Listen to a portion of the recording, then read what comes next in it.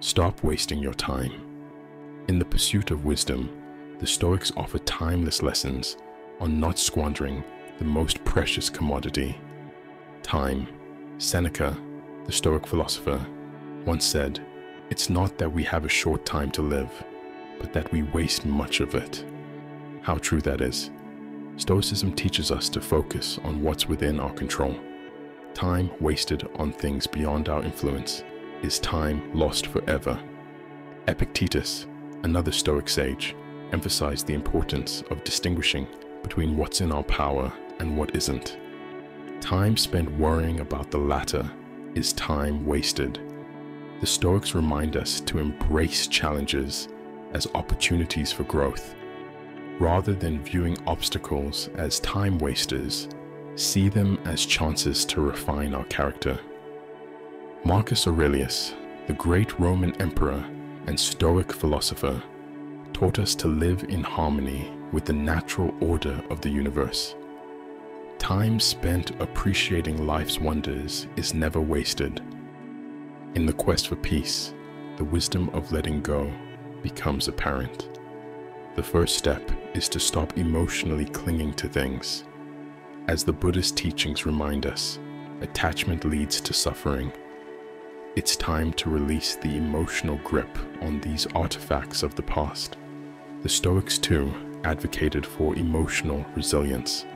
Seneca said, "True happiness is to enjoy the present without anxious dependence upon the future." Minimalism teaches us that letting go of excess possessions frees us from unnecessary emotional baggage. It's time to declutter, both physically and emotionally. Mindfulness practices help us detach from the constant stream of thoughts and emotions. By observing without clinging, we find inner peace. By detaching from possessions and embracing the impermanence of life, we create space for growth and serenity. As Lao Tzu wisely said, "When I let go of what I am, I become what I might be." Stop procrastinating.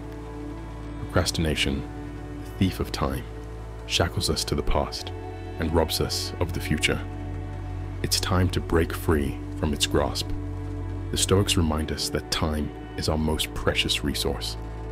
Marcus Aurelius said, "You have power over your mind, not outside events. Realize this, and you will find strength." By embracing discipline and structure, we reclaim control over our time and destiny. Seneca wrote, "We are always complaining that our days are few, and acting as though there would be no end of them." Technology can be a double-edged sword. While it offers convenience, it also tempts us with endless distractions.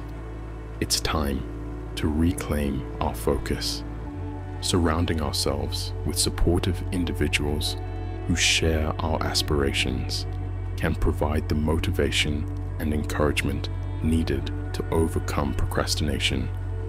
Procrastination thrives in the absence of action. By taking the first step, we pave the way for progress and achievement. Stop settling for mediocrity. In the pursuit of greatness, we often find ourselves at a crossroads, faced with the choice to settle for mediocrity or rise above it. Stoicism teaches us the art of living with purpose, reminding us that time is our most valuable asset. Will we waste it on mediocrity or use it to craft a life of significance?